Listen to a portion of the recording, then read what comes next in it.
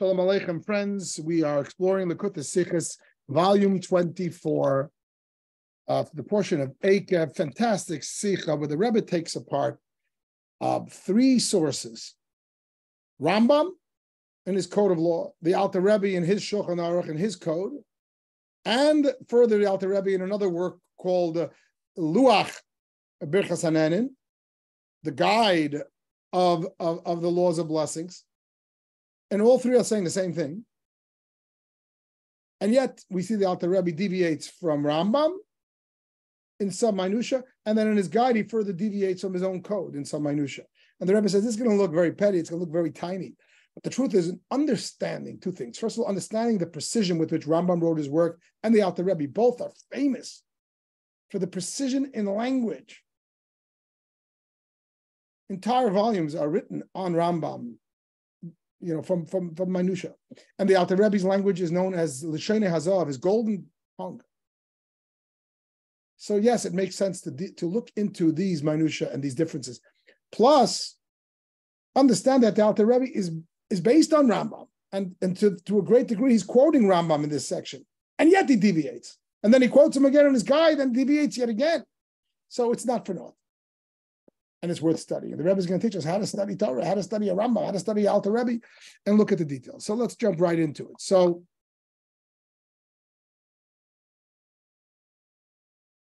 Rambam has a header to every set of sections. The header to the laws of Hilchos Brachas, the laws of blessings, is to bless Hashem after eating. That's the header. And then he starts chapter 1. It's a biblical mitzvah to bless after eating, and he quotes the verse, "You shall eat, be satisfied, and bless Hashem, your Lord, Hashem Elokecha." Now let's take a look at the code of the Alter Rebbe Shulchan Aruch, and then we'll look at the guide of Birchas Hanenin, which he wrote into his siddur. And nominally they're saying the same exact thing.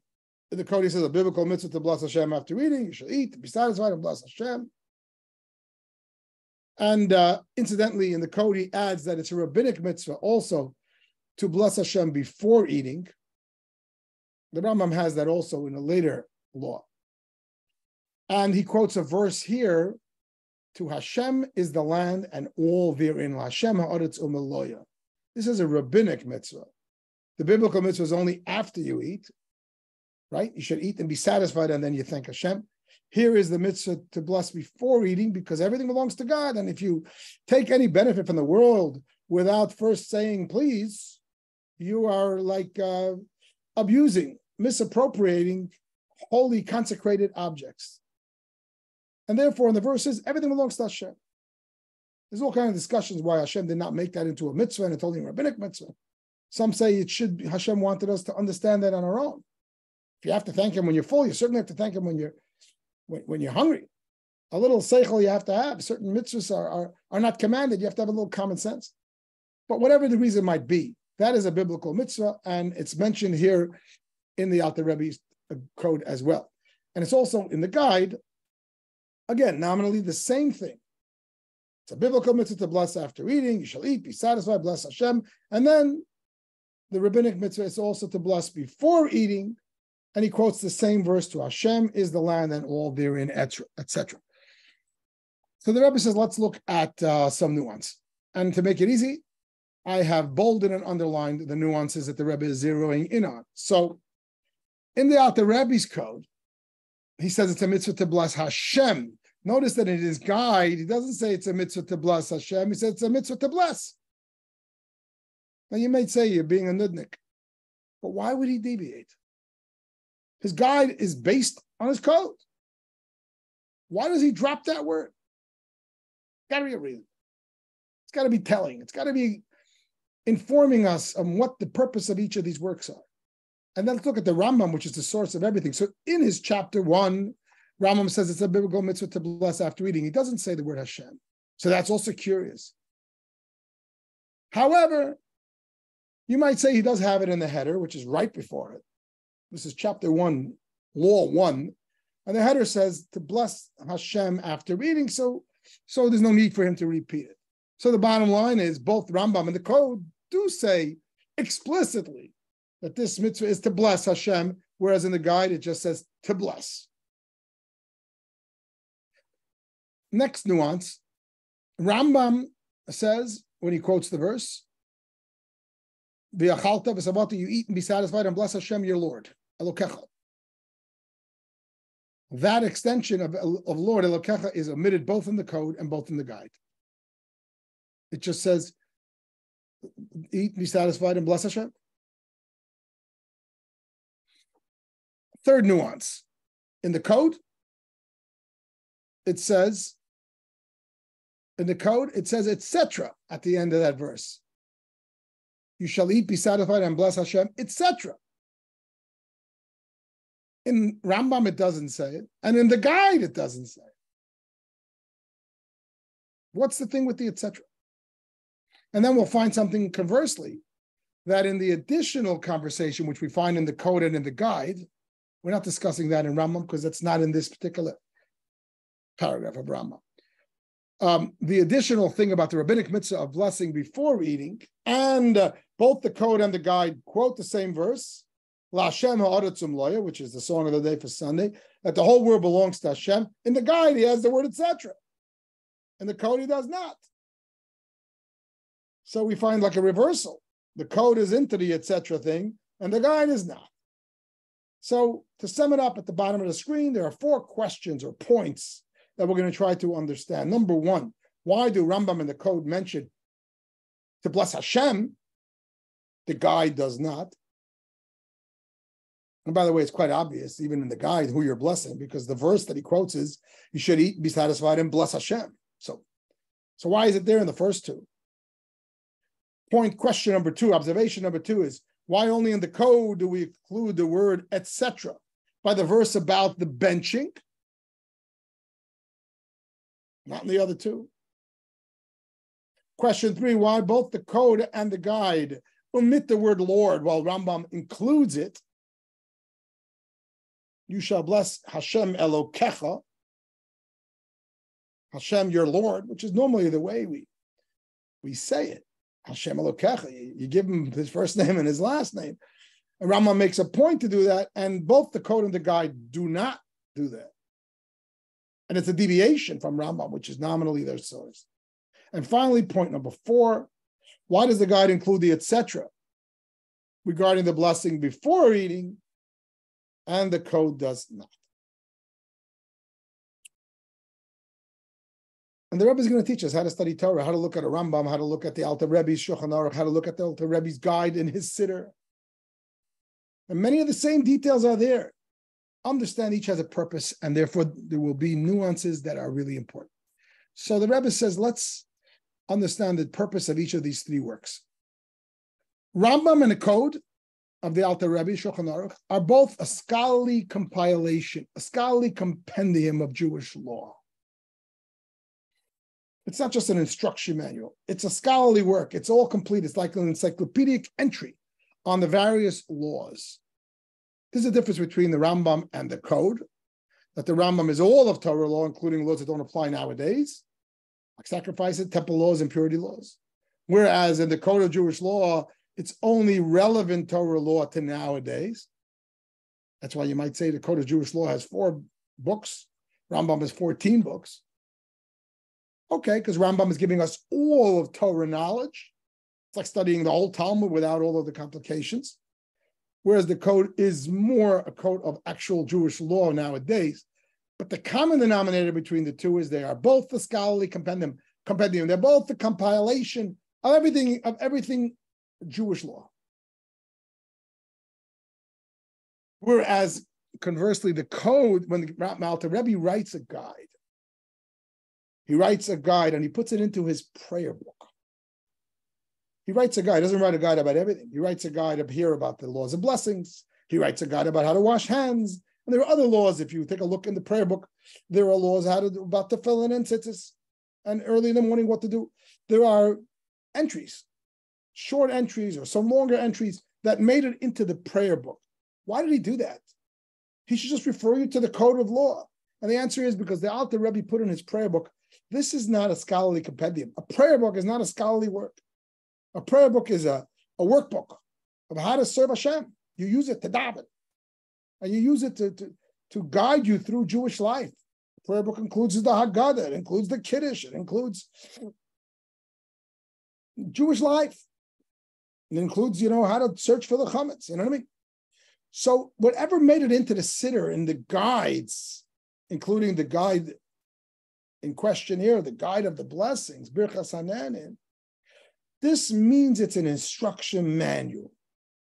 It's like when you buy a machine, you buy a computer or a laptop or whatever, it's going to have a 10-page booklet, how to use it.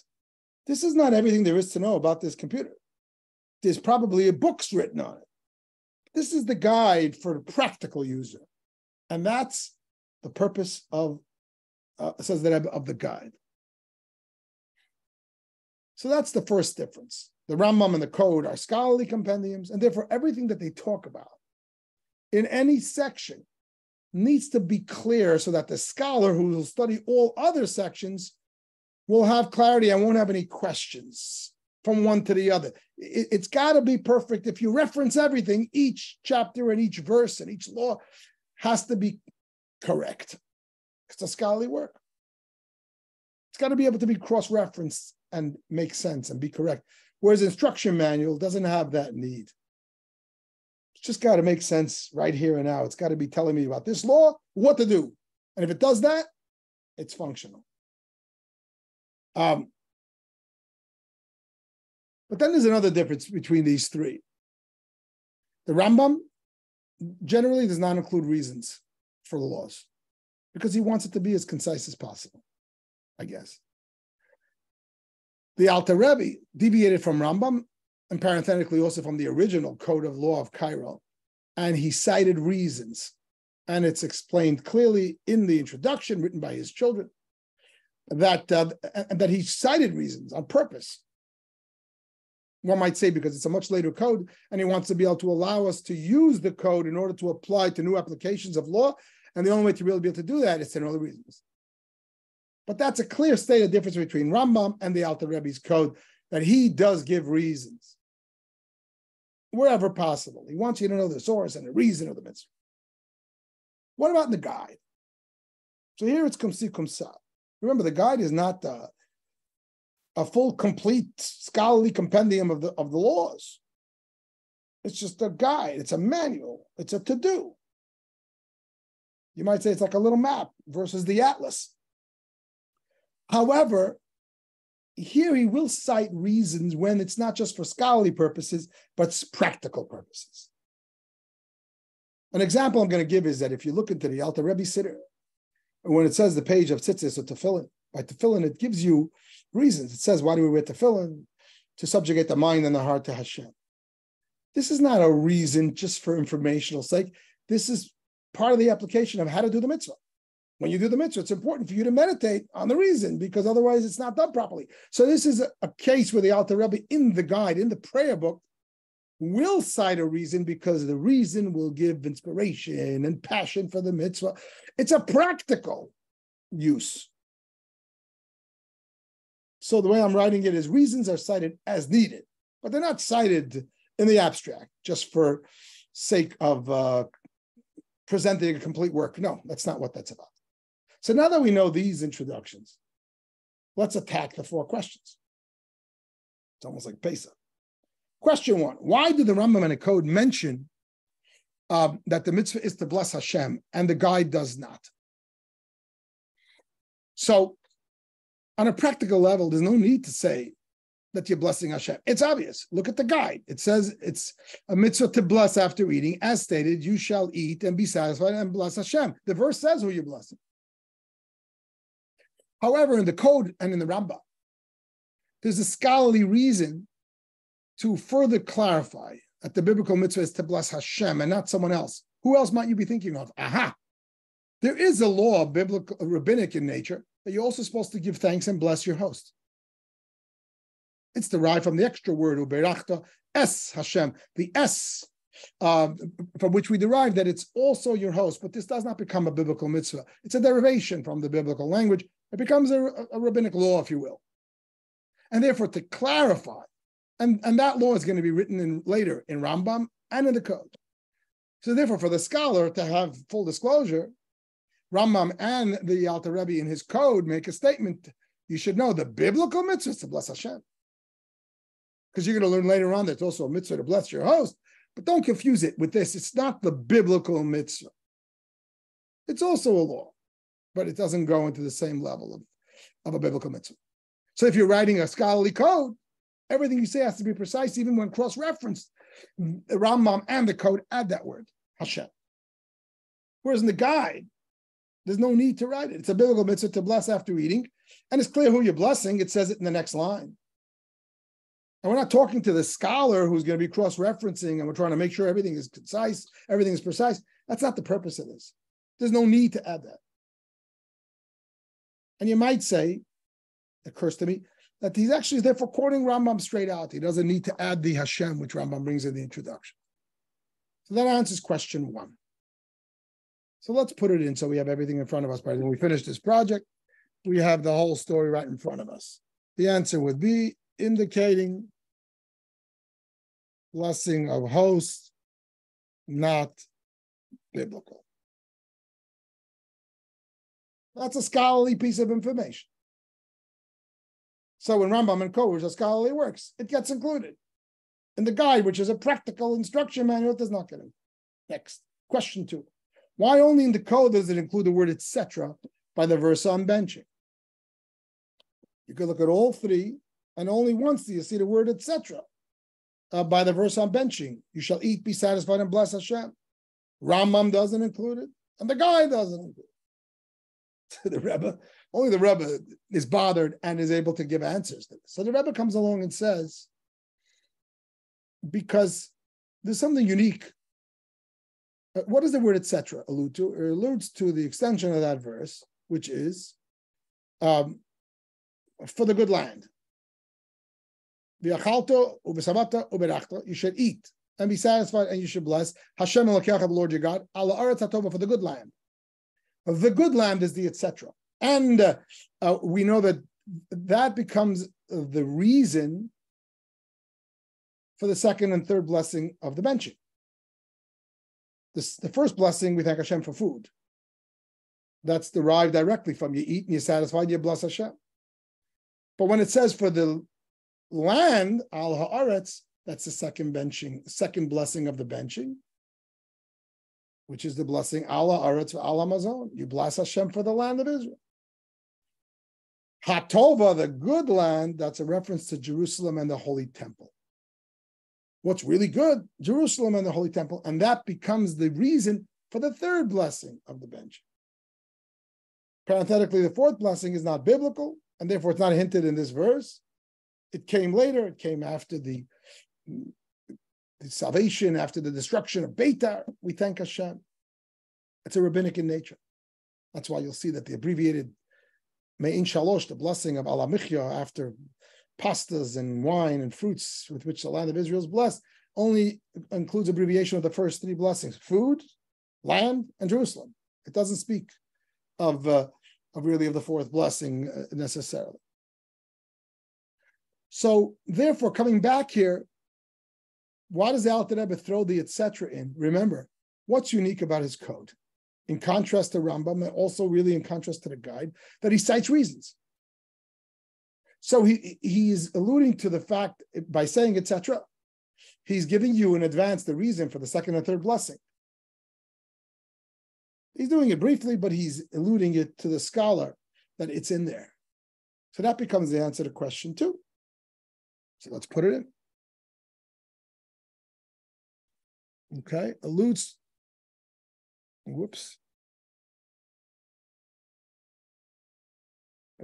to the words etc. The word etc. alludes to the good land, which is the reason for blessing 2 and 3. As I mentioned, Ha'aretz Hatova, the blessing of Birchat Ha'aretz, blessing 2, Hatova, the good land, that's Jerusalem and the temple. The Alter Rebbe in the code, which he includes reasons, puts the etc. Rambam doesn't give reasons, so there's no need for the etc. And the guide certainly doesn't really have to give reasons just for the sake of giving you the reasons. That's not what it's about. Question 3. Why do both the code and the guide omit the word Lord while Rambam includes it? So why Rambam includes it? The Rebbe struggles with it. And in the footnote, the Rebbe says we should take a look. There may be other versions of Rambam. But let's assume that Rambam included the word Lord. You might say, why not? He includes the full verse. When you say Hashem's name, I said jokingly before, you say his first and last name. It's not unusual to say Hashem Elokecha. Why should you drop it? However, in the code and in the guide, it is dropped on purpose because both the code and the guide do cite reasons.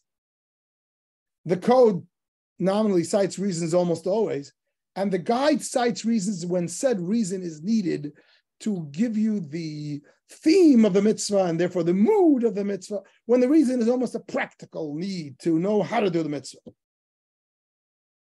When we say Elokecha, the name Elokim is the name of judgment.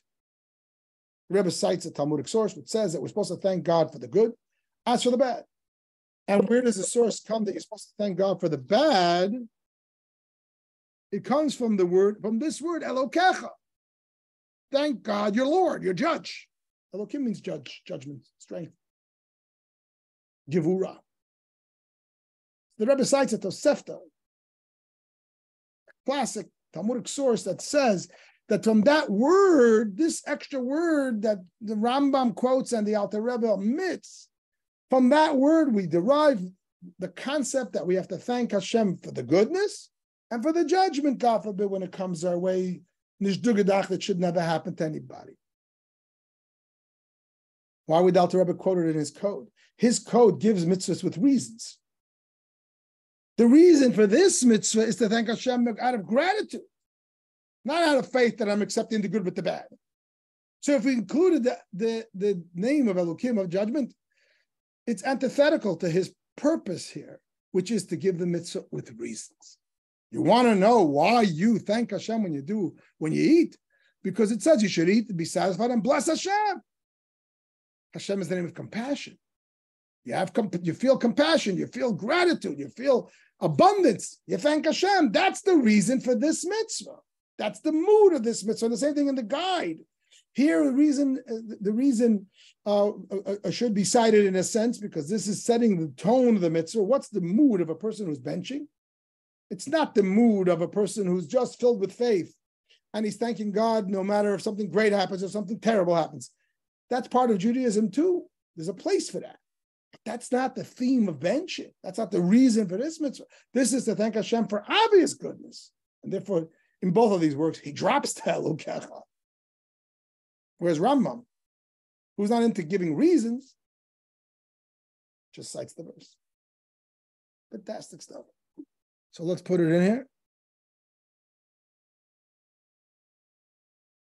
Lord denotes judgment,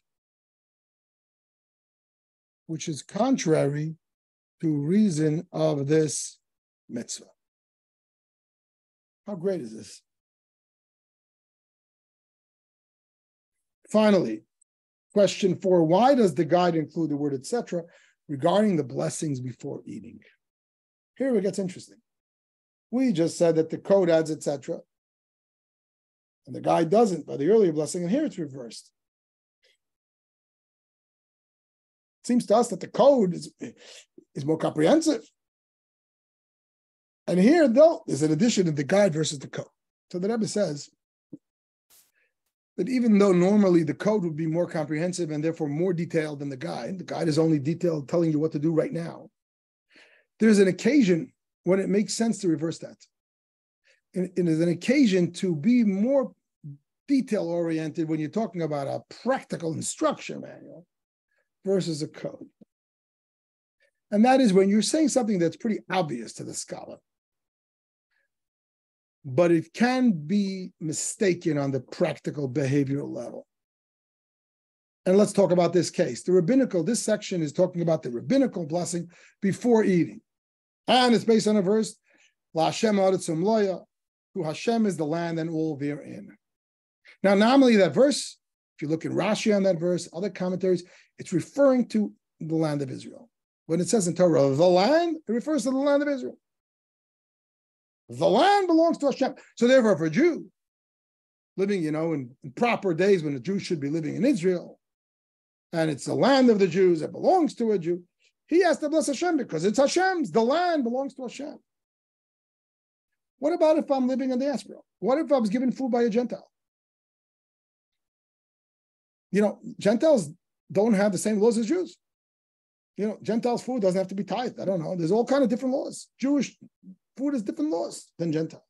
So one might say, the scholar is not going to say this because it's quite obvious. So therefore, in the code, it doesn't have to be pointed out. In the code, it just says the land belongs to Hashem, and everyone understands. You're a scholar. You understand that it means the whole world. But on the practical guide, this is how I'm understanding this.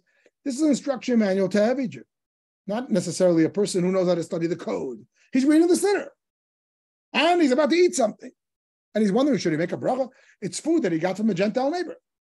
So it's not necessarily included in the first half of that verse. Quote, to the land belongs Hashem. To Hashem belongs the land, referring to the land of Israel, or the Jewish-owned stuff. Therefore, the Alter Rebbe adds the word etc. What's the rest of that verse? The entire world. I indicated it here. And therefore, just on a practical level, it's almost you have to add something which is quite obvious because you're not talking necessarily to a scholar. So that becomes the answer to this question. Practical instruction to bless even diaspora and Gentile foods. How amazing is this? How amazing is this? The Rebbe is teaching us how to study a Rambam, how to study a Alter Rebbe, how to study a Birchas Hanenin, an addendum, a guide that the Alter Rebbe put into the Siddur. How many of us read the Siddur and the Alter Rebbe throws in laws and we wonder why he's putting them in there and not other laws? The Rebbe shows us that he has an extra word in the Siddur that he doesn't have in the code and vice versa. It's precise for all of these reasons. So I like to give a takeaway. There is no takeaway. The Sicha does not provide a hirah. I'm going to make a suggestion. 2 quick suggestions. Number one is, because it's not unlike the Rebbe to encourage us to find a lesson. Number one is that when the Rebbe speaks about the idea of Elokecha, thanking Hashem, the word Elokecha, we said, is to thank Hashem for bad things too. But the Rebbe in this Sicha says, while the Rambam quotes that, the Alter Rebbe omits it in both of his sources. He doesn't want us, when we're thanking Hashem for abundance, to keep in mind that we also have to thank him begrudgingly or non-begrudgingly for bad stuff. To me, this speaks volumes about the Rebbe's approach. Now, while it's true that it's basic Judaism, that we're supposed to thank Hashem for everything, because we have total faith, and even, God forbid, we're facing Nishdugedach, the worst thing in life, where it's not obvious blessing at all. For the face of it, it's a curse. A Yid is supposed to have the power to have faith and thank Hashem. That's true. However, the Rebbe taught us that as we're getting ready for Mashiach, we're ready for revealed goodness. And the Rebbe encouraged us to ask for revealed goodness and expect revealed goodness. When the Rebbe said, Trach good, but sein good, think good, it will be good, the Rebbe clearly said it's not that it's going to be good on some mystical level. It's going to be good that you have bitach and trust that it's going to actually be good. And that's the Rebbe's theme. And I think in a big way, the Rebbe is speaking to Hashem and actualizing it and creating it for the world in preparation for Mashiach when the world is, everything's good. So that's what jumped off on the page to me. That, in the Alter Rebbe's sources, unlike the Rambam, which is quoting the verse, but the Alter Rebbe's sources, which is giving the theme and the reason of the mitzvahs, he omits that word. The Rebbe is, I think, giving us an allowance. If God forbid Nishdogenach, somebody is expected to thank Hashem because they're faced with challenge and tragedy, the Rebbe is saying, I understand that it's not going to be with the same sense of gratitude, and I'm not expecting you to have that. Conversely, the Rebbe wants us to be able to have moments of gratitude with a full heart on a human level. Because that's what our generation is, and that's what Mashiach is. That on a human level, we're going to experience all the truths. And therefore, on a human level, we're going to feel gratitude. Not just because it says so in the book and out of faith, because we're going to feel it. And therefore, don't mix in when you're saying you're benching and you're thanking Hashem for all your gifts, don't mix in the fact that even if things weren't so, you would also thank Hashem. Don't go there. And even if someone was given those challenges, but when there's blessings in their life, they should thank Hashem with full gratitude. Let's not mix the two, says the Rebbe. This is a message that I took from the Sicha. And then there's another message, which is the more obvious message of the Sicha. The Rebbe wants us to understand that Judaism has two parts of Torah study, scholarly and practical. The guide and the codes. The same. Imagine a child is born an orphan, never met his father. And he finds out that his father is brilliant and kind and special and changed the world. So he wants to get to know his father. He's growing up. He's 5, he's 8, he's 10, he's 12. So the first thing they tell him is, here's your father's guide for life. Live like this, you'll be living like your papa. But as he matures, he wants to know more. What was my dad's hobbies? I want to know how he thought. I want to know what he did with his free time. How did he think? What was his whole approach? Then he gets another book, which introduces that. And that's what Hashem gave us. We haven't met him. He's our papa. We haven't met him yet. Hopefully very soon. So he gave us mitzvahs and he gave us Torah study. Torah study is not just to know what to do. There is Torah study to know what to do. That's in order to live according to the lifestyle that Papa gave us. And for that, you have to know practically today. It's the guide, for most of us, it's Kitz Shulchan Aruch, the abridged version of Code of Jewish Law. And to know the law is what to do. That's not really part of Torah study. That's more in the column of mitzvahs. There's a whole other area of Torah study for its own sake. Laws and minutia and detail that we don't need to know for practical, including, like we all study Rambam as Lubavitch Chassidim, which has, with 2/3 of Rambam or 3/4 of Rambam, not practical to us. So what? It's Torah. It's Hashem's ideas. It's Papa's thoughts. It's his book. It's his hobby. When you're doing mitzvahs, you're following your father's direction in how to live. When you're studying Torah, you're spending time with him. You're schmoozing. In the same way, every human being who's self-respecting wants to have a general knowledge about life in the world, even if it's not relevant to them necessarily per se. A Jew, a Yid, a Chassid, needs to have a general knowledge about Torah, not only what's relevant to me. What's relevant to me, of course, I got to know exactly what to do. It's really important. But as any other moment of free time, the greatest mitzvah there is Torah study for its own sake, to know. And that's one of the great takeaways of this Sicha.